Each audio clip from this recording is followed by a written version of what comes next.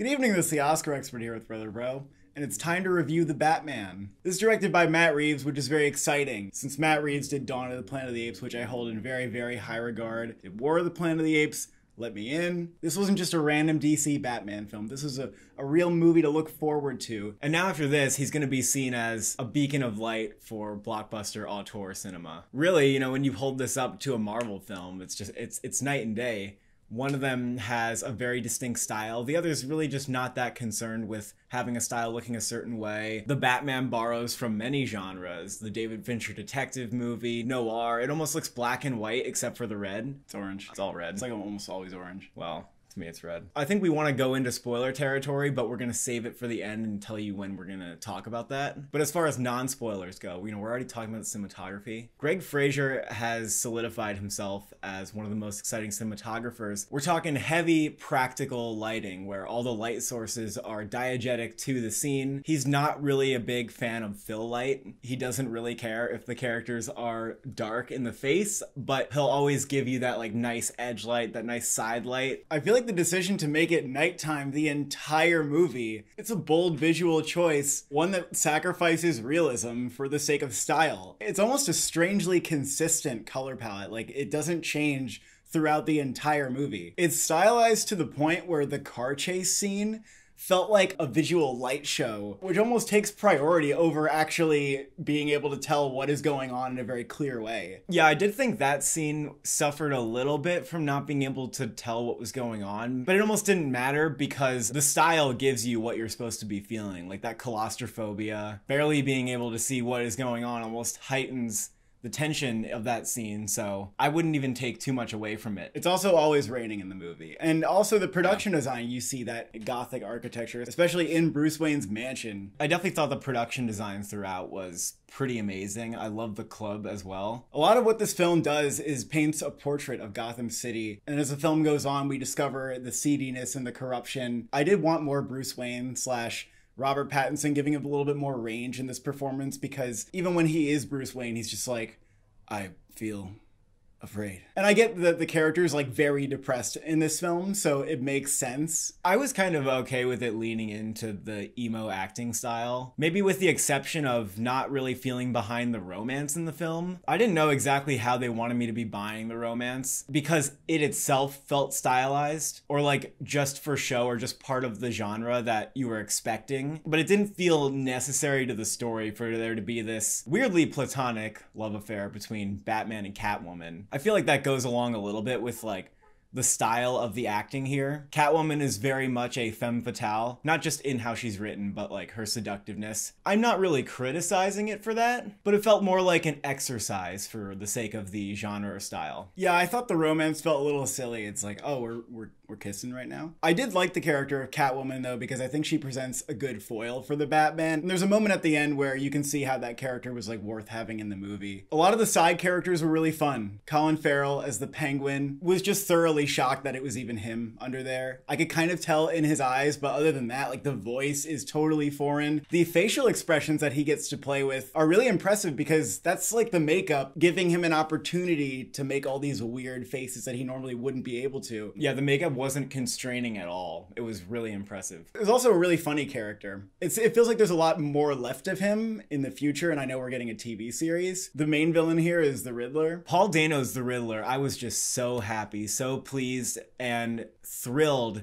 that we get this amazing Paul Dano performance. The character might have been difficult to take seriously if he didn't play it so convincingly and terrifyingly. Even when he's in his leather suit where you can only see his eyes and hear his voice, that terror is coming through. I think this is really a performance and a villain in general to cherish. I would also say it's the strongest and most memorable performance in the film. I agree. I love the incel energy coming off of him. Also really liked Andy Serkis and Jeffrey Wright. Andy Serkis especially has this one very emotional scene that brought my heart into the movie in a way that it wasn't up until that point. And then Zoe Kravitz, I fully expect to be highly sought after this film. I think she did an awesome job, and I also love the makeup on her. I like that this movie trusts the audience to pay close attention because there's a lot of plot details, and it also trusts the audience in having a little bit slower of a pace. It really does put a lot of faith in its audience to be interested in a 3-hour long film that is mostly a detective drama, but I felt strongly watching it that most people are going to be on board for it. I think a film like this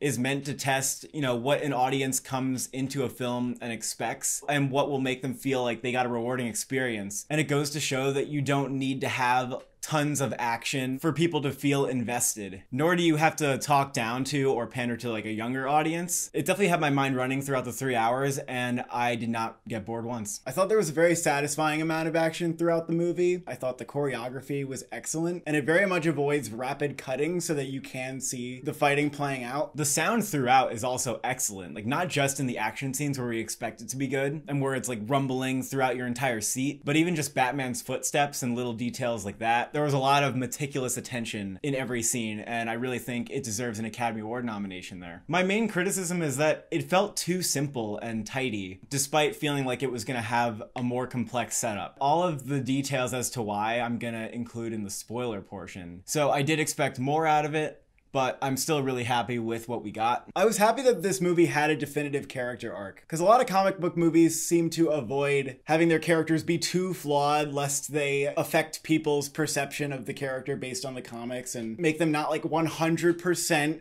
a squeaky clean, amazing hero. I would also say there weren't any moments where I was like absolutely enthralled with it. I was just mostly very engaged with it, with the style, the performances, the pacing. And I thought it was a well-woven story. And I like how it's willing to juggle multiple villains. And I am excited to see where this universe goes next. We didn't even talk about the score. I feel like everybody said already that it's amazing, but it's really great. Think that it could get nominated for the Oscar. I do. I think this movie probably has sound, I don't know if I want to say in the bag, but like I think it's probably going to get a sound nomination. Probably a makeup nomination, and score I think has a decent shot, but you know, then again, like Tenet and French Dispatch not getting it, I mean, it shows that if you're out of the conversation, you can just be totally gone, so we don't know. I think production design would be worthy, but I'm not going to predict that. I don't think I would either. I think cinematography is very possible. I mean, yeah, Batman Begins got a cinematography nomination, and Greg Fraser might even have an Oscar by next Oscars. On a good day, and with a little campaigning from Warner Brothers, if they choose to do that,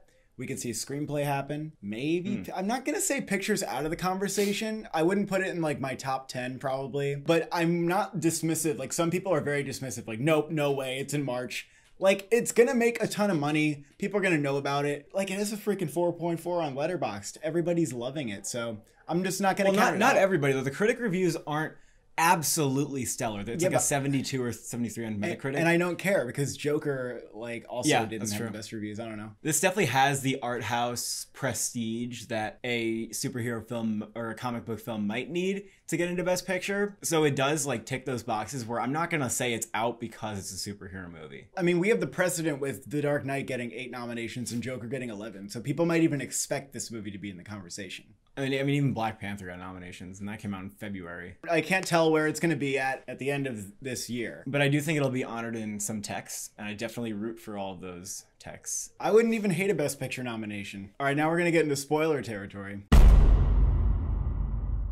I was really fascinated with the film when it seemed like Batman's parents were not the heroes that he thought they were. And the Riddler keeps saying stuff throughout the movie like, you're a part of this. And then the audience is left going, oh my God, what role does Batman play in this puzzle? And you know, it's been compared to movies like Seven and Chinatown. So I kind of expected something much darker or more sinister at the end of this tunnel, especially given some of the genres it was playing into, like film noir. I didn't think that there were any revelations that were that shocking. I mean, the Bruce Wayne's parents revelation is sort of walked back, where it's like, oh, you know, they made a mistake, but they weren't bad like all the other rich billionaires in the town. They were the only somewhat good ones.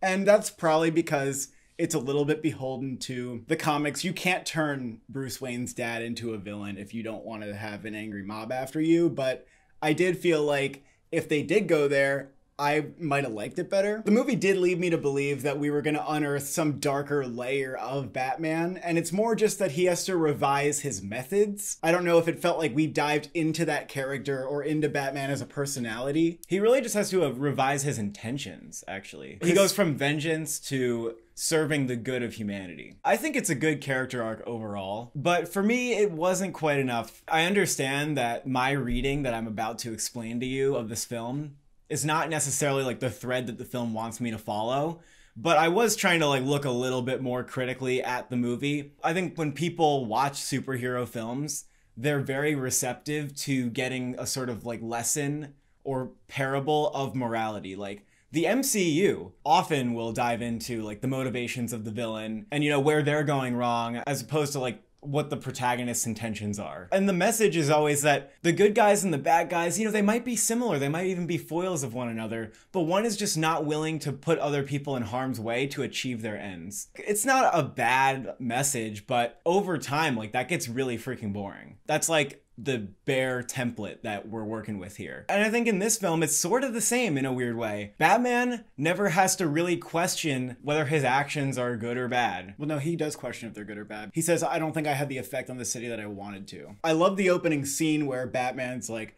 I am the shadows.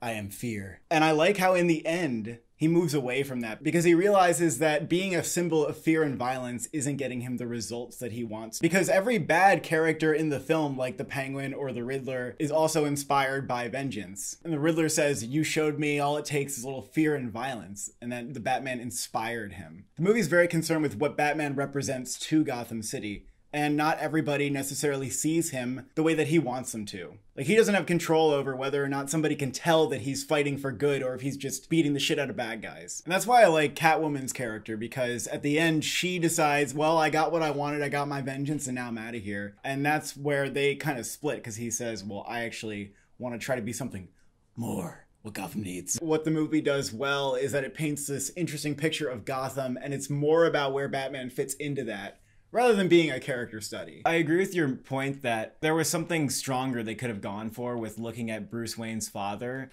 and they really just let him off the hook by making him this good person. It gave Batman sort of permission to not really change what he's doing. I think they kind of meet it like halfway, because he does end up questioning whether he's doing good or harm in the film, which is good. But I think it could have gone further. I really tried to read the world as being similar to our own. There's like weird reading that I did, and I know it's weird, where Batman is a billionaire who is trying to fight blue-collar crime. And in our world, when that happens, when politicians like crack down on crime, it doesn't go very well. It doesn't really end up benefiting society. And like maybe this film does have a take that Batman may or may not be benefiting society, given where he's coming from and his reflection on himself towards the end. That is the take. He also believes that his father was the victim of a blue-collar crime, in which case he's very vengeful in an unhealthy way. I guess it did do that. Like, I didn't really pick up on it while I was watching it. It didn't feel like it went there for me, but, you know, as I'm reflecting about it, and you saw it twice, I think it does try to go there. So maybe I had the wrong reading the first time, where my reading was that it lets him off the hook a little bit too much. He does realize that he was maybe on a bad track. But in general, like, the crimes he's stopping from happening are crimes that are worth stopping. Like, it is so unambiguous when he saves the man off of the subway from the bullies, like, just attacking him. The key moment there, though, is that the one member of the gang who was very unsure whether he should go through with it, at the end of the scene when Batman beats everybody up, he says, please don't hurt me. Like, he didn't pick up on Batman as like a hero coming in. He was just kind of in fear of Batman. Okay, that's interesting. That's interesting. But he's not actually trying to stop the white collar crime, which is really fucking over people. And maybe again, that's his character arc. He moves into the Riddler's world. The Riddler is the one who's fighting the white collar crime. Yeah, the Riddler's actually taking down the system. The Riddler is taking down the system with the help of Batman. The Riddler is getting Batman to fight the white collar crime for him. Actually, you know what? I actually think that's interesting. I definitely thought on my first viewing that the Riddler really had the potential to be the hero of the story.